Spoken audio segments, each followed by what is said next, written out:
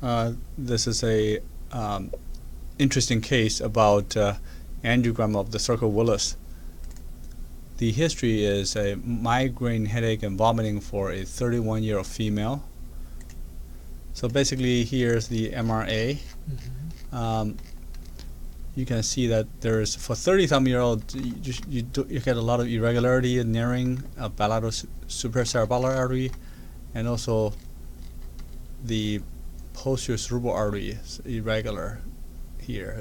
It's not smooth like this. It's kind of a stenotic at different segments. So you can see the source image, for example. Let me see. Follow that thing. Now it's narrowed. Now it's back to normal. So that just, for example, the left posterior cerebral. Same thing with right side posterior cerebral. Normal, narrowed, and like that. And then the superior cerebellar artery is also pretty obvious. Same thing with middle cerebral arteries here. They are just abnormal for a young patient.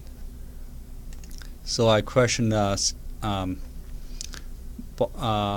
vasculopathy or vasculitis or vasospasm. So I recommended to correlate whether there was recent trauma or not. I want to see whether any autoimmune disease and check the family history. So a patient was started on prednisone to treat presumed vasculitis. At the same time, patient had MRI of the brain, didn't show any stroke. 1 week later, patient still had bilateral occipital lobe stroke, even with prednisone, and there's another stroke in the parietal lobe. So this is 2015, and like 4 years later, a patient had continued to have depression and seizure, and that was an old stroke in the occipital region.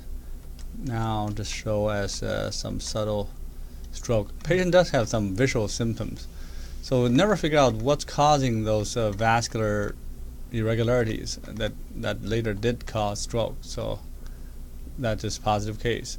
Still didn't figure out what's causing it. Even I checked the patient's history until March 2015. No reason. This is the next patient's information.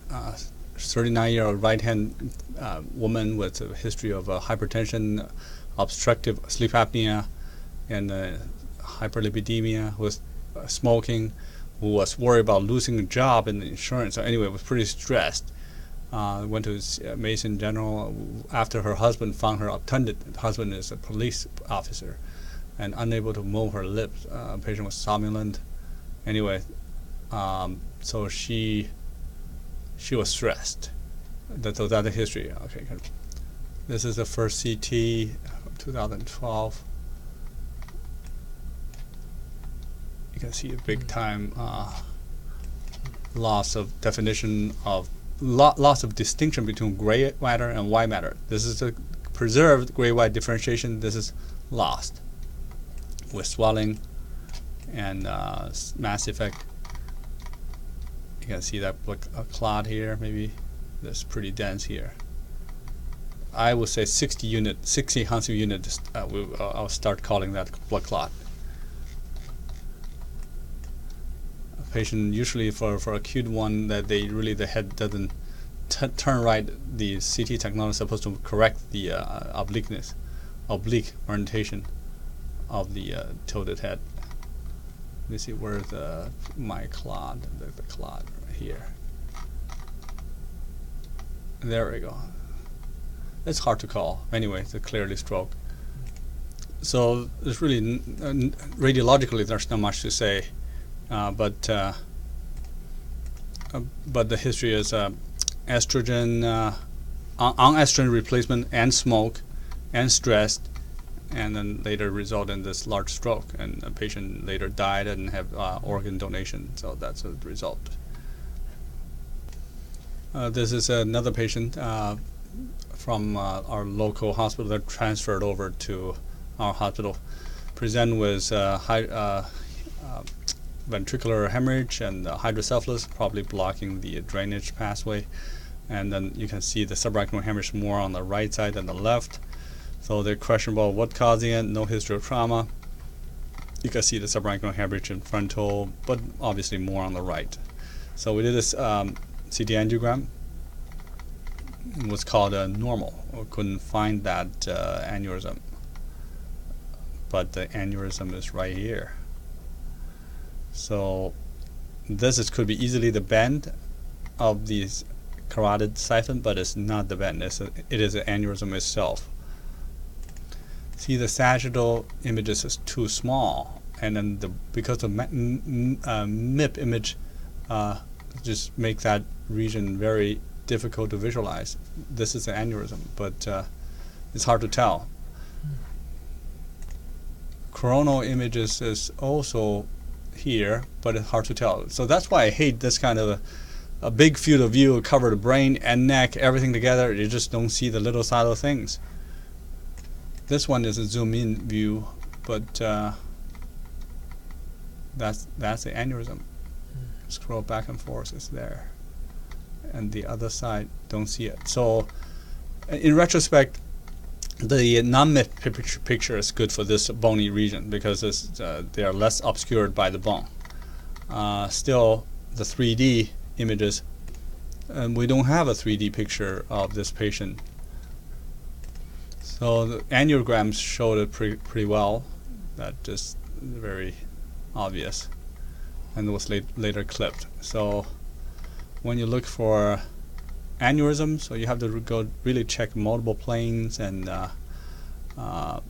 don't, especially near the bone, don't trust the MIP images, and then scrutinize the area, the side of the subarachnoid hemorrhage for any subtle things. With that much blood, you really have to scrutinize for any hemorrhage, subarachnoid. Look for any aneurysm. So this is a 56-year-old female present with headache. So get to the chase is there is a large aneurysm rising from the supraclinoid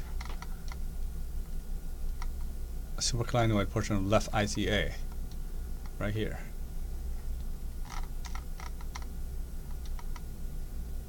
Right here. So on the contrast study, you just see it very easily. There's a big aneurysm there. No question about it. And there maybe was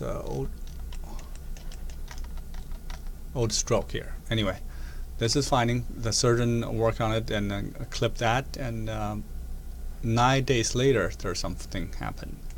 The next day showed acute subarachnoid hemorrhage with this big aneurysm.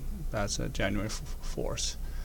And then January 6th, at the time the surrounding coiled, and the subarachnoid hemorrhage is at least not, it's smaller, but there's more ventricular blood, and then you can see the ventricular blood is more, and the ventricles are larger, it's getting distended.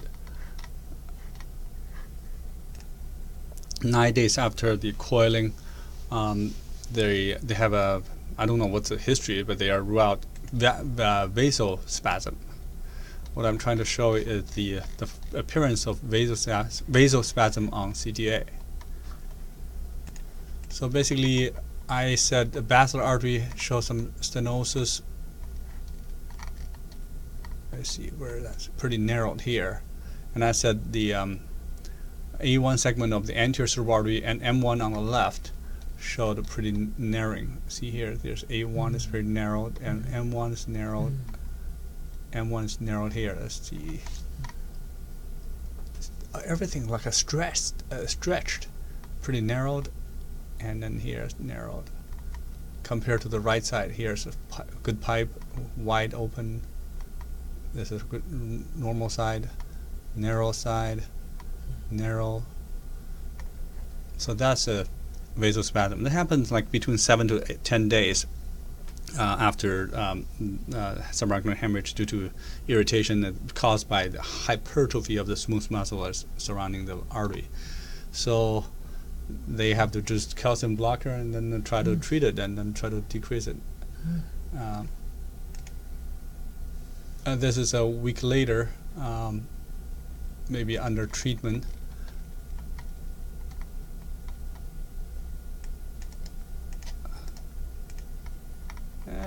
I guess the Vasospasm maybe slightly better. Was previous like this.